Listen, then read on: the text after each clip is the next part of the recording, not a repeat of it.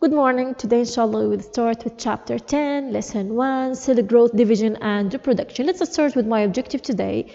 I need you to know, I need you to describe how the cell increases in size and what's the effect of the increasing of size on the cell, transforming the information and transporting the materials. Let's start with the beginning with information overload. Living cells store critical information in the DNA.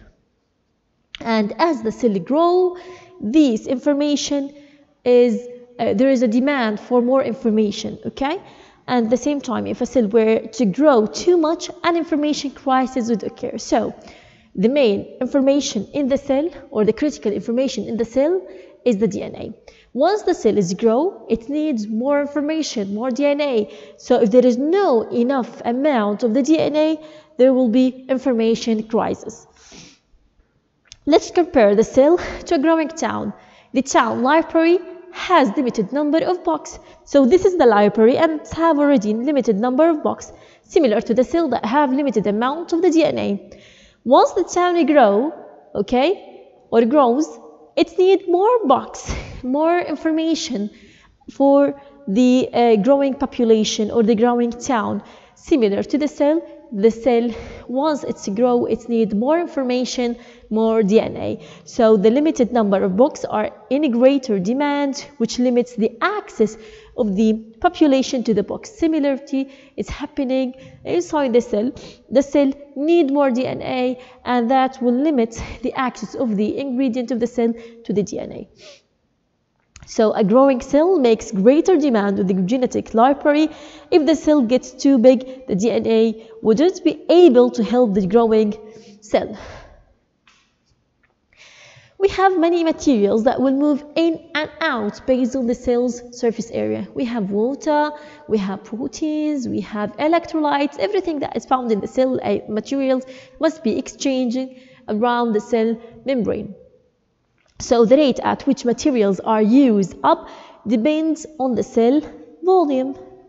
And the ratio of the surface area to the volume is the key to understand why cells must divide as they grow. So there is a ratio between the surface area to the volume, okay? And according to the surface area to the volume ratio, the cell need to divide to keep this ratio in a specific point. Let's check, or let's imagine a cell like a cube. As a cube length increase, the ratio will decrease. Can you see? We will measure first the surface area, then we will measure the volume, and then we will find the surface area to the volume ratio. Here, once the cube is 1 centimeter diameter, the surface area will be 6 centimeter. And the volume will be 1 centimeter cubic, okay? So the surface area will be 6 over 1, which is 6.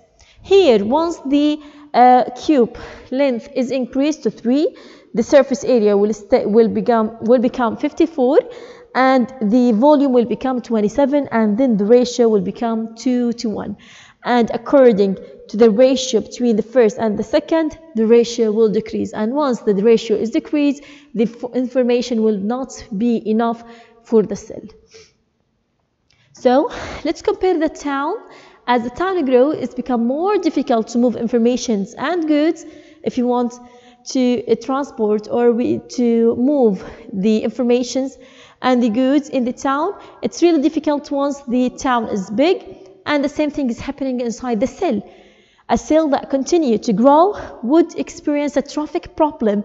If the cell got too large, it would be more difficult to get oxygen and nutrients in the waste and the waste out. So it's really hard for the cell to transport the informations and the nutrients and even the waste to the outside of the cell or to the cell inside if there is huge growth or if there is a growth in the cell itself. Let's check what you mean by the division of the cell. Before a cell grows too large, it divides into 2 new daughters. So the cell will grow. Once it's reached specific amount or specific volume, it will divide to form 2 new cells by a step called or a process called cell division. Cell division keeps a stable surface area to volume ratio. So the benefits of cell division is to keep a stable surface area to volume ratio. And we have many types of reproductions in the cell division. We have two types, which is asexual reproduction and sexual reproduction. Let's compare between these two types of reproduction. How do asexual and sexual reproduction compare? So let's start with the asexual. Asexual reproduction, which is produce genetically two identical offsprings from single parent. So we have single parent. Okay, this is the parent, and it will produce two offsprings, and these two offsprings are identical. This is one parent and two offsprings here. This is the asexual reproduction. Okay, while that's good, and this offspring will divide to form two new daughter cells. And while the sexual reproduction, which is offsprings inherit some of their genetic information from each parent. So here in this case, we have two parents and one offsprings. So again, you have to know that in the asexual reproduction, we have one parent, two offsprings. And in the sexual reproduction, we have two parents and one offsprings. In this case, in the sexual reproduction, the offspring will take the genes from both parents, okay, from the mother and the father at the same time. Asexual reproduction, let's check the advantage and disadvantage of asexual reproduction. First, the advantage for asexual reproduction, it's quick and produces many offsprings. While disadvantage, it's genetically identical and there is no diversity in the asexual reproduction. While the asexual reproduction, it have a huge advantage, which is the genetic diversity here.